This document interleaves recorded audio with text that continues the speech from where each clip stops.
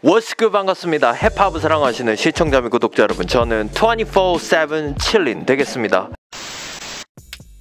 What's good? I'm 24/7 chilling. Now I'm making a reaction videos for overseas hip-hop, R&B and all the black music.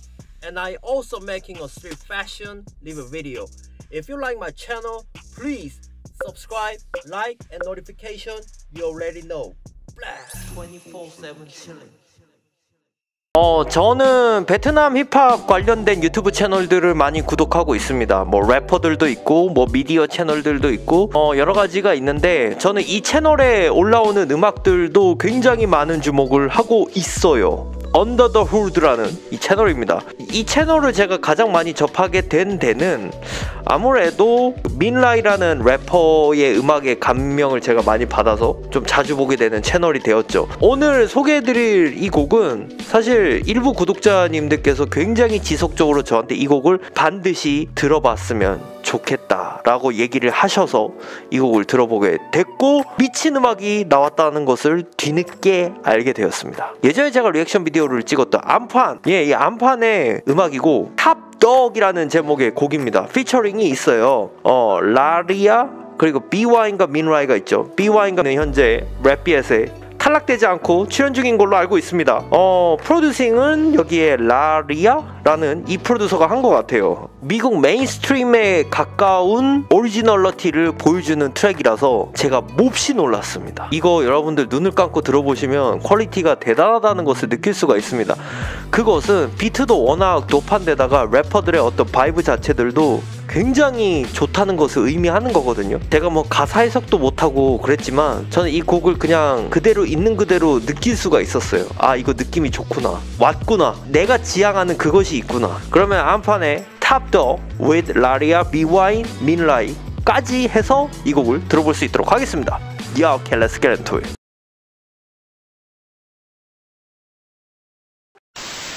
Yup, are you enjoying watching my video? Have you still not subscribed to my channel?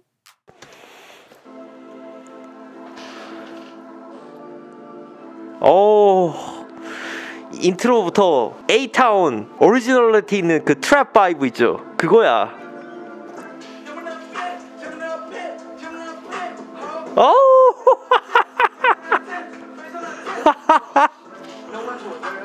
이거지.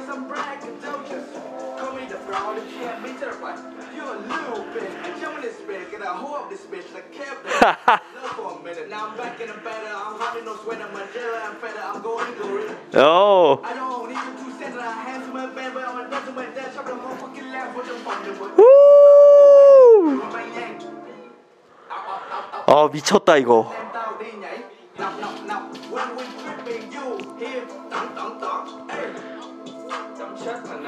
야, 이거 미국 힙합 같아 진짜.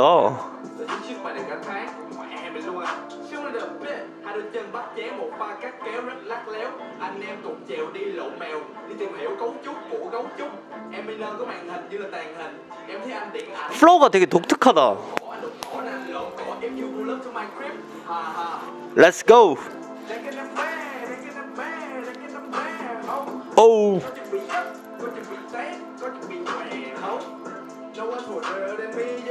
뭔가 플로우가 취권 같아.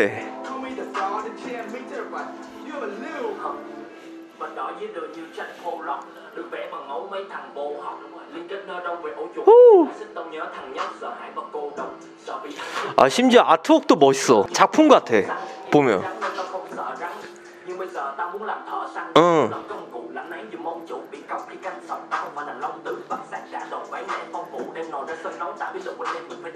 야, 다 랩을 다 잘하는구나.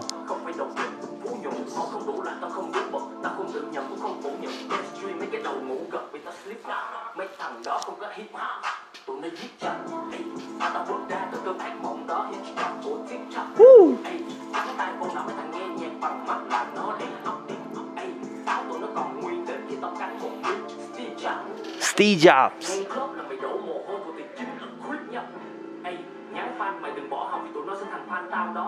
Oh.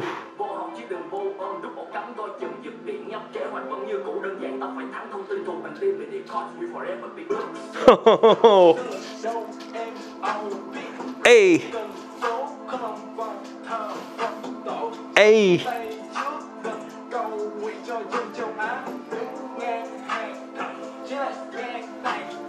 후.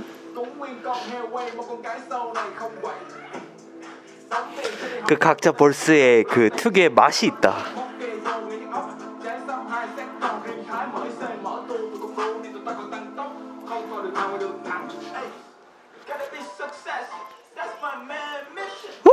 Gotta be success. That's my main mission. 에이 하면서 딱 들어가는 부분 있죠. 미쳤는데? 에이.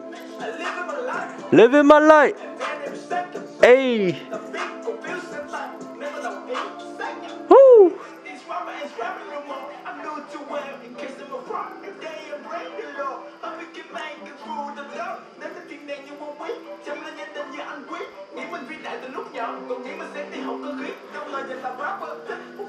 오.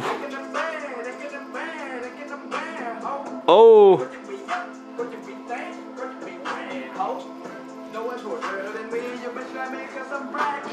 후. 와 미쳤어 이거. 아 여러분들의 베트남 힙합이 이렇게 퀄리티가 높아지고 있습니다. 느끼실 수 있나요 여러분들은?